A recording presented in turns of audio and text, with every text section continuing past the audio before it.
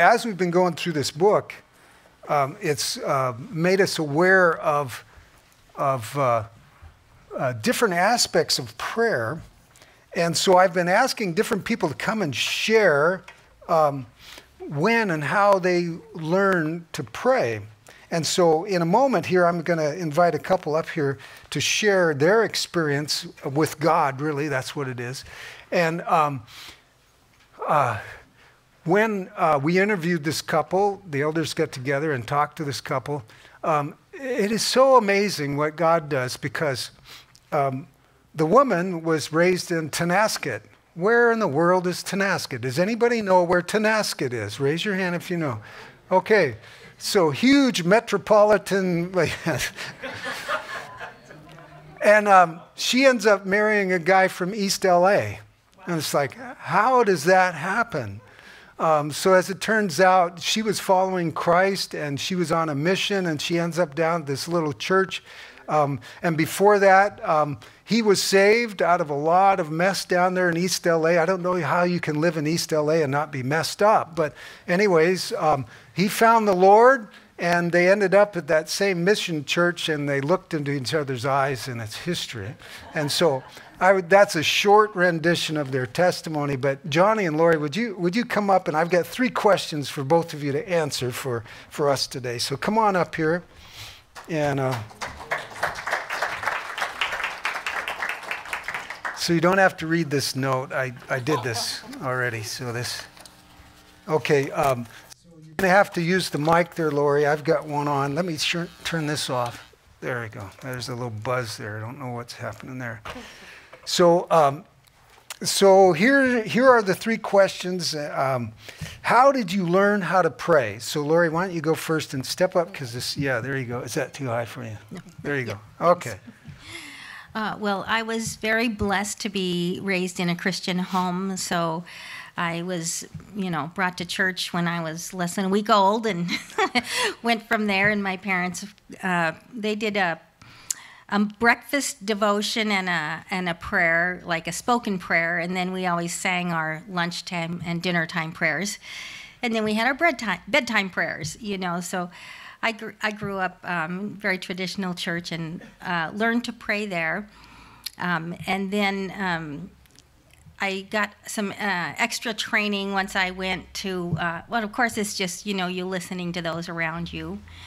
And then I got a chance to go to Youth with a Mission, a discipleship training school in Southern California, right before I met Johnny, and they did some great trainings on prayer, so I learned a lot there as well, and I'm still learning, so yes, it's exciting because there's so much to learn. Thank you, Lori. Johnny, how did you learn how to pray? Sorry about all these chords, That's but okay. You got it. Okay. She's the one from Tonasket. I'm the one from East LA. So, I remember my mom sat down with me. I was raised Catholic, and but my mom took the time to sit down with me and explain who God was, and the prayers. And I remember being so hungry for God, but not knowing how to be saved or how to be redeemed yet. And I remember I would literally lie to go to catechism. It was a Catholic Bible classes. They took the kids in elementary school, and my folks never signed me up for that, but I would tell the nuns, no, my name is on there, I'm going. and so you learned, what is it, your first catechism? There's these steps you do. Yeah. And so I learned quite a bit of the prayers there, but it was mainly my mom sitting down with me and really one-on-one taking the time, and and I'm so grateful. Amen. Okay, 2 more questions. Lori, I guess we're back to you. Oh, watch out for that guitar behind you there. So Lori, when did you get serious about prayer? When did it become, you knew that you were desperate and you got real serious about prayer? When was that? Well, I remember always knowing when I'm speaking to God that it was serious in a sense, because I'm really connecting with the God of the universe. But I remember specifically, when a friend in the church got very serious, seriously ill, going out and praying, seriously for him. And I just feel like there's been times like that throughout my life. There's always crises that come up through life. But I'm saying, I really am on the journey. I know intercessory prayer is something I haven't delved into as deeply as I know I can, and I'm looking forward to learning more about that. Okay, thank you. So Johnny, same thing. When did you get serious about it? Now you learned as a child, and all of a sudden it's not a child's prayer anymore. Now you're desperate to connect with God. When did that happen? I would say it's when I really needed God in my life. There's a particular moment in time in my life where I really needed the power of God. I really needed his hand. Living down in East LA, I was working at a place, and they hired a man, a pastor, and he was maybe 5 years older than me or something like that. And, I was like, what went through my mind was, pastors don't work. So I was thinking about Catholic, that fathers don't.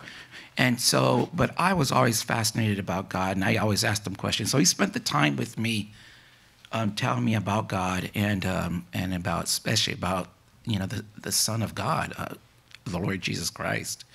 And there was an incident one night when I was going to lose my life, and talk about getting serious. One of the most horrifying nights in my life, and I was serious. Okay. And he came through. He's alive.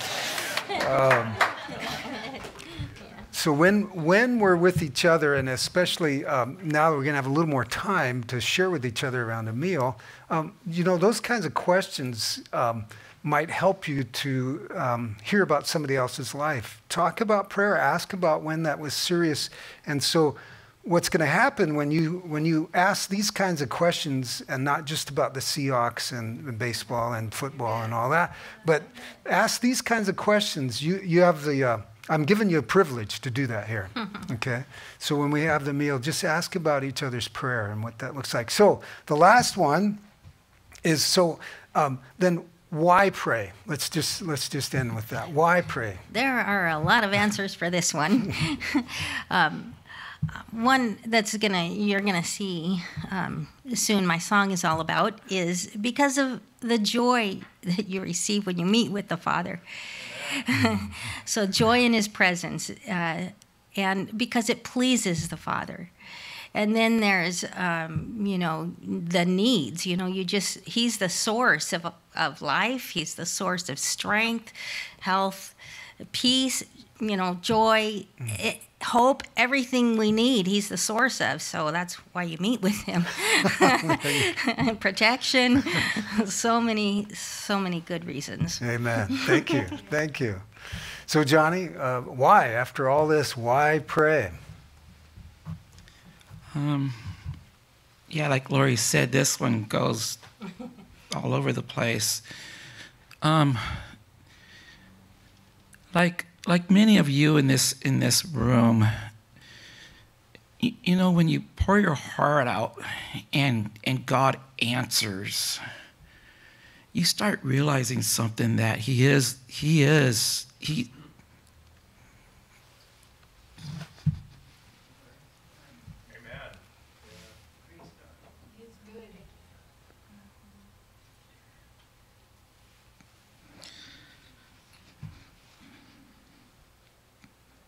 I'm very sorry. It's we are the apple of his eye, and he takes such great delight in us. So when we pray, he answers prayer, and it just rocks you. It just rocks you. And I know there's many here that can come up here and talk about answered prayer. Yeah. So why do we pray? Because God commands us or teaches us to pray, and it's that connection with the great I am, with God Almighty. That's it. That's it. Lori and Johnny are making their way over to, I'll let you guys do that, over to the piano. And I asked them to do this song.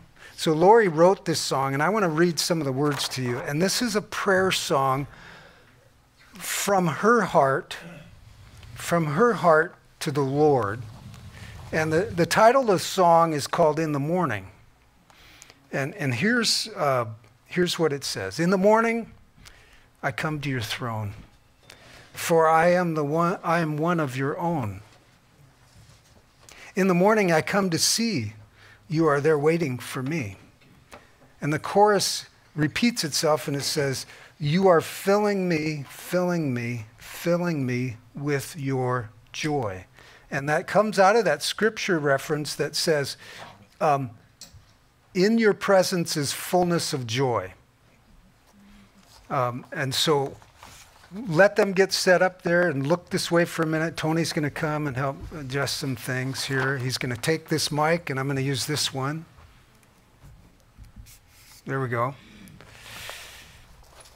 And so what you're going to find with this song is there's some things that are repeated in it, but remembering it came from Lori's heart as she was praying to the Lord.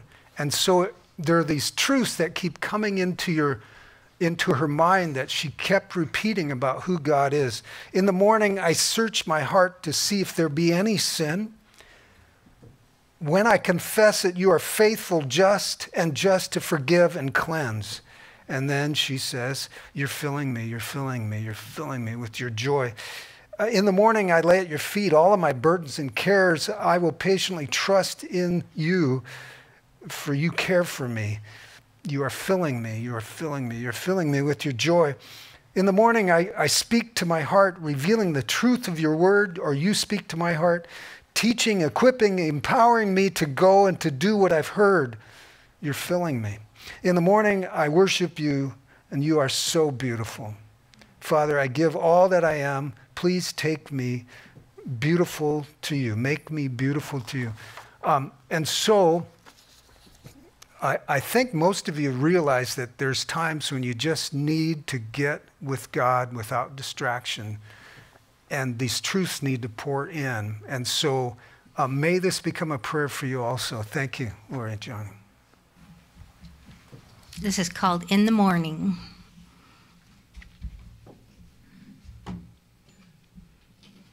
I wrote it when in the first couple years of our marriage. We lived in Southern California, and it was a little bit difficult for me because I was a country girl and I was living in the city, a big city. But I found that the Lord would meet me wherever I came to meet him.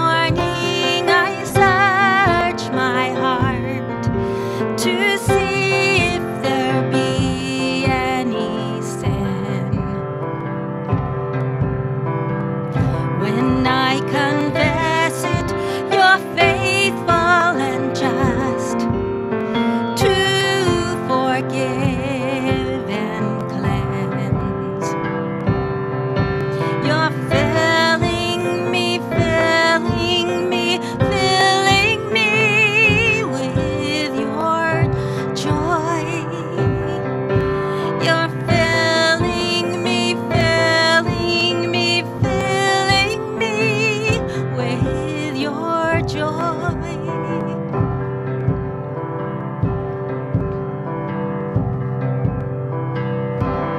In the morning I lay at your feet all of my burdens and cares. I will patiently trust in thee, for you care for me. You're filling me, filling me, filling me with your joy. You're filling me, filling me, filling me with your joy.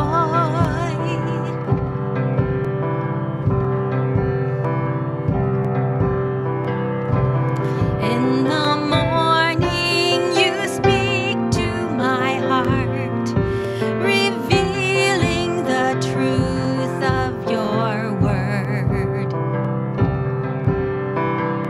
teaching, equipping, empowering me to go and do what I've heard. You're filling me, filling me, filling me with your joy. You're filling me, filling me, filling me with your joy.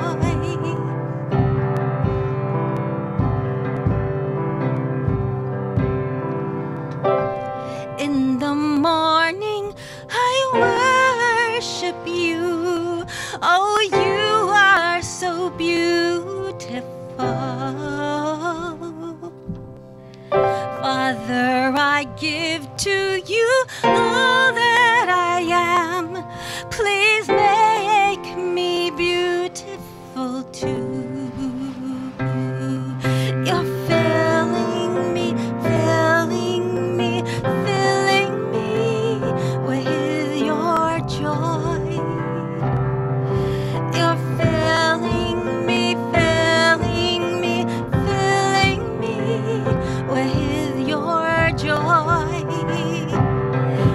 Keep filling me, filling me, filling me with your joy. Keep filling me, filling me, filling me with your joy.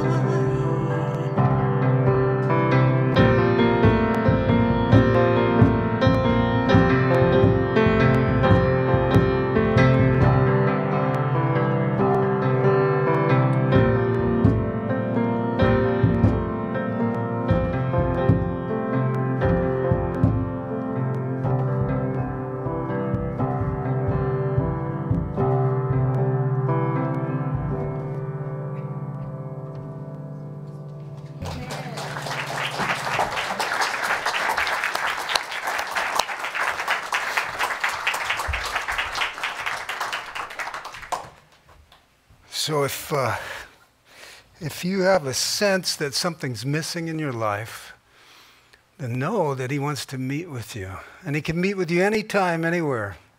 He can meet with you on the playground like you do, and you're hanging upside down on the bars. He can meet with you there. This heart connection, I don't know if you heard the drum. I was thinking of my heart going, that heart connection. So here we are going, what do we do when stuff happens? Well, we pray, because that's our direct line to the one that loves us more than anyone. And he puts everything back into the right place, and into that place we need to be connected with him. So I'm going to talk about 3 areas that we pray. One is when we're rejoicing. That's a good time to pray and to be thanking and praising God when we're rejoicing. And then as Lori was talking about, interceding for others. That's an excellent time that we're praying. That's what we need prayer for. And then for deliverance, for ourselves and for others. So there's another area we're going to just talk about. And then this last place is when we want to really please God. That's a time to be praying. So open up your scriptures to Luke chapter 1. And what you're going to see is this is when Mary, who is now pregnant with the Lord, she goes to Elizabeth and they get to meet, and she gets to find out that her cousin Elizabeth, who was barren, is now with child also. And so both of these women are rejoicing.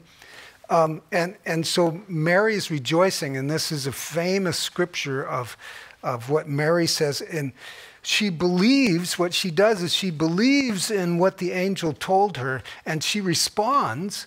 And she responds then with her cousin here, responding in this good news. And here's what I want you to think about, is that she's responding in this way because she has become part of the solution for her people. She gets to play a huge role in the solution to the problem that her people have. And so the joy of realizing the good news, and then her part that she gets to play. And so I asked Diane, you moved, there you are. If you come up and read that portion of scripture for us. And this is Mary's response to the Lord.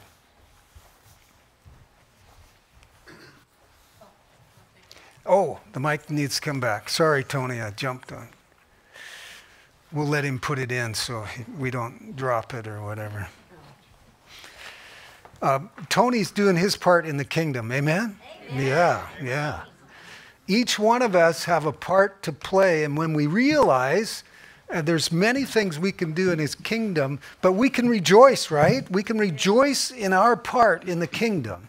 And so thank you, Diane, for doing your part in the kingdom and reading about what Mary has to say. Luke 1, 46 to 55. And Mary said, "My soul exalts the Lord, and my spirit has rejoiced in God my Savior, for he has had regard for the humble state of his bondservant. For behold, from now on all generations will call me blessed. For the Mighty One has done great things for me, and holy is his name. And his mercy is to generation after generation towards those who fear him. He has done mighty deeds with his arm. He has scattered those who were proud in the thoughts of their hearts. He has brought down rulers from their thrones and exalted those who were humble. He has filled the hungry with good things and sent the rich away empty-handed. He has given help to his servant Israel, in remembrance of his mercy, just as he spoke to our fathers, to Abraham and to his descendants forever." Amen. Bless the reading of God's word. So Mary's response, full of joy because she found out she's got a part to play in God's plan. So Jesus says in John 16 to the disciples, "I chose you." And if you've believed on Lord Jesus as your Savior, then he chose you. And he chose you not just with a ticket to paradise, but a role to play in his saving plan. See, the Father sent the Son to be the Savior of the world. So that spirit, that is in you to do that, to be helping others to find him and to walk with him. And so that role, faithful is he who called you, and he will do it. So praying, Lord, show me my role today. And many of you here have done different roles. Maybe at one time you were teaching Sunday school, and now you're teaching your grandkids. And, so we've got different roles for different seasons of our life. And the amazing thing is he wants us to embrace it where we are now. Embrace our role now. Okay? Embrace our role today, Sunday. Embrace our role right now in what we're doing here today. There's something that came to mind for me. In Romans, it says, rejoice with those who rejoice and weep with those who weep. And I've realized something about myself, and maybe you too, is that I've grown up working real hard at being stoic and just, okay, I'm not going to respond. I have no emotion, you know, and so it's been a killer for joy to happen. And it's like, I don't know how to be joyful. You know, some people, they just go crazy and they don't care what anybody thinks, and they're jumping around, and I'm going, whoa, that's ridiculous. Why would I ever do? But have you ever experienced that kind of joy where you just let it go? I haven't yet. I don't know. Now, I do it in the presence of the Lord when nobody else is watching, but I've never done it in a group, and I don't plan to do it up here this morning. Unless the Lord does something amazing. But you know, those touchdown dances and things before the Lord is right and good, but maybe you know how to rejoice and just rejoice to the fullest. I want to do that. And you know, the same when people are hurting and they'll share some of the tragedies, and will this guy tear up? No. There was a valve somewhere where I shut off and no tears come. And I'm going, I'm sorry. I want to feel it, but I don't. And I understand, you know. But I want to turn that on and just when enter into that. And so as Paul says in that template of being a believer is rejoice with those who rejoice. Just do it. Rejoice of what's good and what's happening and enjoy that moment. Just let it last. Now, there's some people in here that celebrate birthdays for a whole month. Bless you for that. It's like, this is my birthday month, so let's have a party. I think that's cool. You know, the Hebrew people celebrate for a week long, so maybe even a week long we could do that, right? So praise the Lord, praise the Lord. You do it for a month? But I was going to say something. Okay. We didn't sing happy birthday to the March babies. You know, but we've got to do that sometime. We didn't do it for February either, I don't think. We still have, this is the last day. Okay, she's thinking of birthdays. Usually we sing happy birthday to March babies or February babies. So You said you were going to do it once a month. I said I was going to do it once a month, and I keep my word when I remember. So I hope you will join me in when it's time to rejoice. Let's rejoice with one another. And when it's time to cry over losing of a son, or let's cry. Let's let it happen. That you know that we're part of the family. So here's Mary rejoicing. So it's a good time to join God in His plan to love people by rejoicing with them, crying with them. So interceding, another good time to pray is interceding. And so Dale, would you come? And I've asked Dale to read Genesis chapter, what chapter is it? 18. Chapter 18. So open up your Bibles to Genesis 18. And this is a time when Abraham pleads, he intercedes for Lot, who got messed up. He saw the city lights, and he went to Sodom and Gomorrah. He got all messed up. And here's Abraham pleading before the Lord to spare Lot. Thank you, Dale. Beginning at verse 22, Genesis 18. Then the men turned away from there and went toward Sodom. But Abraham stood still before the Lord. And Abraham came near and said, "Would you also destroy the righteous with the wicked?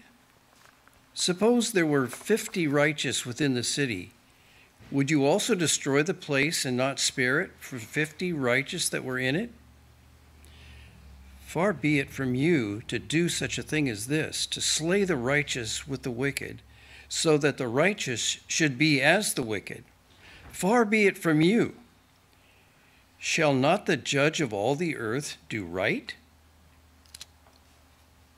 So the Lord said, "If I find in Sodom 50 righteous within the city, then I will spare all the place for their sakes." Then Abraham answered and said, "Indeed now, I, who am but dust and ashes, have taken it upon myself to speak to the Lord. Suppose there were 5 less than 50 righteous. would you destroy all the city for lack of 5? So the Lord said, if I find there 45, I will not destroy it. And he spoke to him yet again and said, suppose there should be 40 found there. So he said, I will not do it for the sake of 40. Then he said, let not the Lord be angry, and I will speak. Suppose 30 should be found there. So he said, I will not do it if I find 30 there. And he said, indeed now I have taken it upon myself to speak to the Lord. Suppose 20 should be found there. And he said, I will not destroy it for the sake of 20. Then he said, let not the Lord be angry, and I will speak but once more. Suppose 10 should be found there. And he said, I will not destroy it for the sake of 10. So the Lord went his way as soon as he had finished speaking with Abraham, and Abraham returned to his place. Thank you, Dale. So did you hear how many times he pleaded with the Lord for Lot's life? Isn't that a beautiful thing? And many of you are doing that. You're pleading for those that haven't trusted the Lord, those going through tough times. You're pleading, Lord, spare them. And you know, there's an amazing thing about praying for someone else. When we know our own sin, we can pray that way too. Lord, forgive their sin like you've forgiven my sin, right? Those core things, Lord, would they find that sweet spot with you like you did with me? Lord, may they know your presence. Those kind of things, those kind of core prayers is where it really counts. And so interceding like Abraham over and over again. Lord, I'm but dust. Lord, could you just... And Jesus even teaches that persistent prayer. He wants us to be asking, seeking, knocking. He wants that kind of faith on display for ourselves and for the sake of others, for our country. So there's what happens, and we can pray for family, friends. So when stuff happens, we pray. We connect with the God of gods, the King of kings. So then there's this prayer of deliverance, and I asked Howard to come and pray. So come and open up your Bibles to Daniel chapter 9. Daniel chapter 9. And we hear Daniel praying for deliverance for Israel. Now you remember, Daniel was hauled away. Jerusalem was overrun by Babylon, and he was taken away, but he was elevated to a place in Babylon. And here's Daniel, and he calls out for God's favor. Daniel 9, 1 through 19.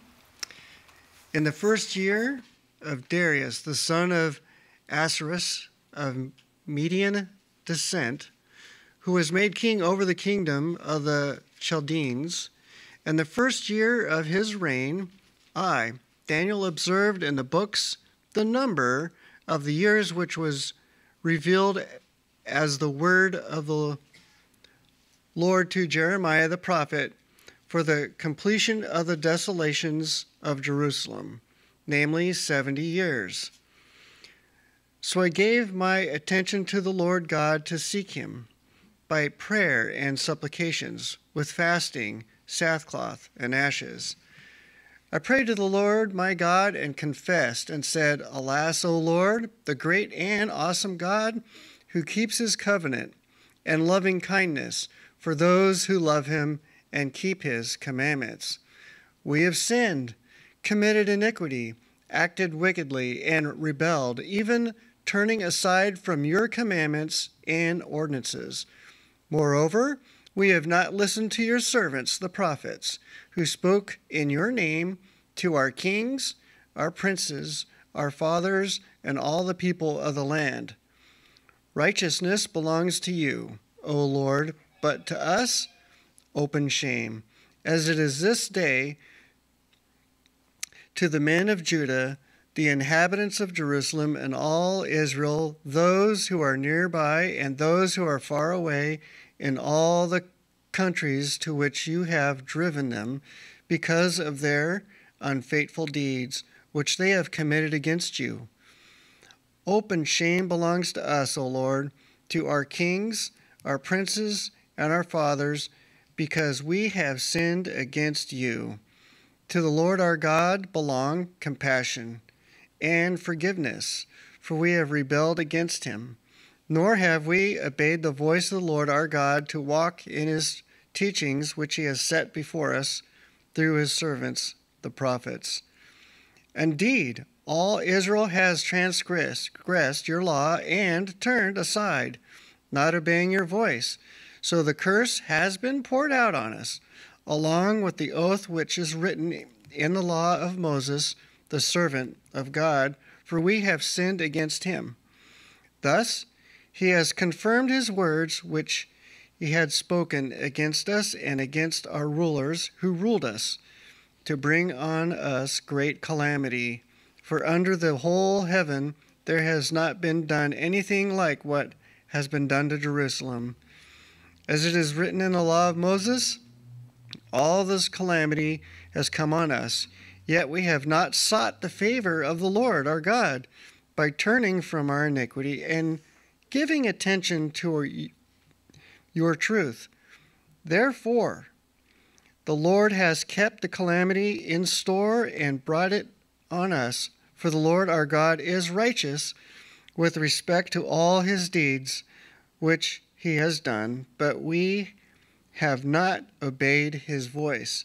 And now the Lord our God, who have brought your people out of the land of Egypt with a mighty hand, and have made a name for yourself, as it is this day, we have sinned, we have been wicked, O Lord, in accordance with all your righteous acts. Let not your anger and your wrath turn away from your city Jerusalem, your holy mountain, for because our sins and the iniquities of our fathers, Jerusalem and your people have become a reproach to all those around us. So now, our God, listen to the prayer of your servant and to his supplications. And for your sake, O Lord, let your face shine on your desolate sanctuary. O my God, incline your ear and hear. Open your eyes and see our desolations and the city which is called by your name. For we are not presenting our supplications before you on account of any merits of our own, but on the account of your great compassion. Lord, O Lord, hear. O Lord, forgive. O Lord, listen and take action for your own sake. O my God, do not delay, because your city and your people are called by your name. Thank you, brother.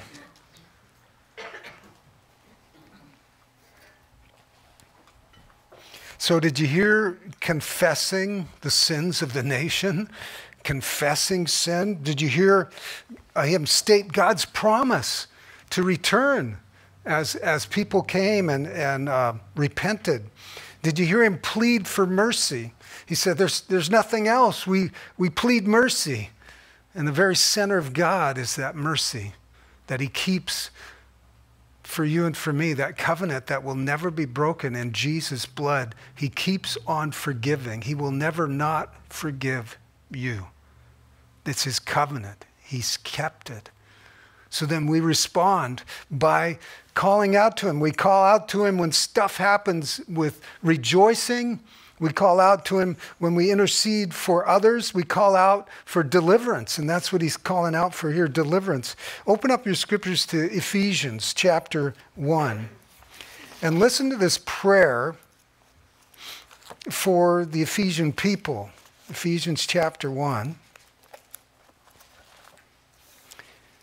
And what I'd like to do is just listen for the words of this kind of prayer, this kind of core praying for the very center of who people are, that this is where God wants to meet and give power and strength and his Holy Spirit. So in Ephesians chapter 1, beginning at verse 15.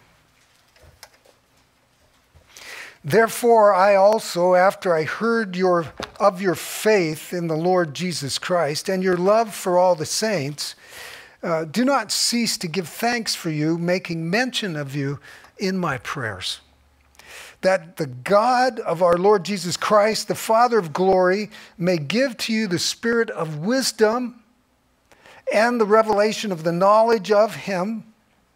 The eyes of your understanding may be enlightened, that you may know what is the hope of his calling, what are the riches of the glory of his inheritance in the saints, and what is the exceeding greatness of his power toward us who believe, according to the working of his mighty power, which he worked in Christ when he raised him from the dead and seated him at the right hand in the heavenly places, far above all principality and power and might and dominion, every name that is named, not only in this age, but also in the age which is to come.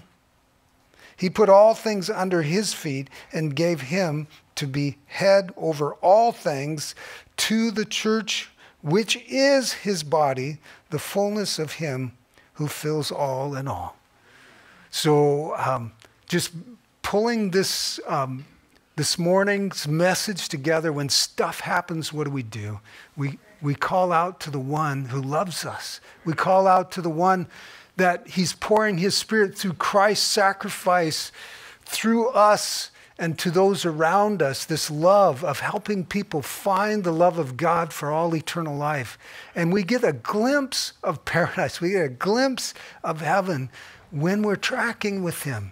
When his spirit is pouring through us, we get to rejoice and we get to love people beyond what we can do ourselves. That's what he wants. That's the truth, is that we weren't supposed to live this life in the flesh any longer. We're supposed to live it filled by his spirit. And so doing what the Lord has done in demonstrating his love for us, his love from the cross. The Bible says that he demonstrated his love for us, that we would know his love. There's no doubting his love by Jesus suffering and dying on the cross so that we could be free. And then the power that he gives, that resurrection power, to live this new life. So here's what's happening. We're asking each one of you to connect with God that has saved you, the God that has given you new life, and to be moved by the power of God in every circumstance that you're in, even going to the grocery store, even cleaning the house, that to be connected with him in that way. So what's happening is God prepares us for the next thing that's in our plate, that's coming, the next thing. He's preparing you and me. And some of it's going to be tough, and some of it's going to be full of joy beyond measure. I said this before, but there are things that are coming. There are things that are coming to us. And we need to be ready, empowered by the Holy Spirit.